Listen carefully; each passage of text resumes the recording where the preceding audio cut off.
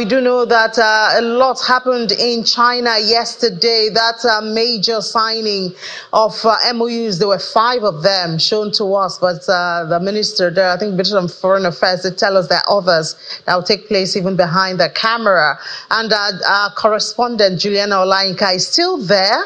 But now, instead of having her, we have an individual from the private sector who has been a part of some of these conversations going on there with President Bola Tinubu and the signing of MOUs with China. Joining us, set up obviously by our correspondent Juliana, we have Joel Ogunshola. He's the founder of Prunedge. Joins us from China to tell us how the experience has been like and what we can expect. Good afternoon, Joel Ogunshola. Good afternoon. Can you hear me? Yes, I can hear you. I can hear you. So do share with us how it's been.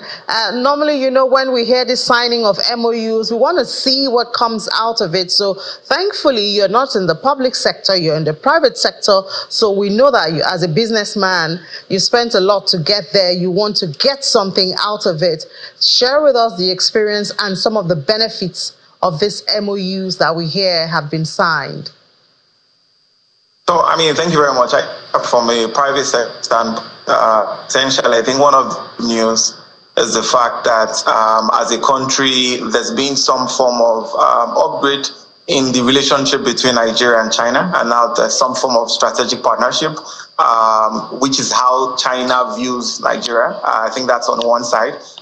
Today, there was a Nigeria-China Business Forum session, which ensured that primarily they could matchmake Chinese businesses with Nigerian business owners, which was really important. So beyond the MOU signing, which indicates some form of interest, we're also having on-the-ground conversations, which is very strategic to ensuring that we can deliver on value. We all do know that China does have the manufacturing prowess that is needed to move our economy forward across the various sectors. From a technology standpoint, you're looking at hardware manufacturing, electronics, and a number of other key things. There are conversations around electric mobility, CNG, which are some of the key priorities of the government, as you know it today. So I'd say that one, the government involving private sector on this trip is quite strategic. It also shows that beyond saying, they're also keen to enable the sector and matchmake the businesses to ensure growth ultimately. Yeah, so I know one very interesting one that will catch the attention or raise a lot of questions is, have you guys had any conversation about currency swap? That is a major one for businesses from the private sector. I would say not, from private sector standpoint. I guess that maybe from a government standpoint, there's been multiple bilateral meetings.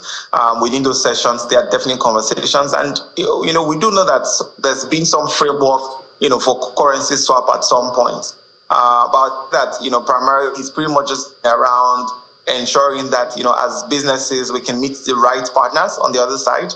And the conversations around also, there's been also conversations with the Exim Bank, with the Chinese Development Bank, ensuring that also financing, because it's one thing to swap the currency, it's one thing for the financing for the projects to exist. So financing has also been top of line of the conversations around how do you finance these partnerships in a way that ensures win-win, for both sides of the divide.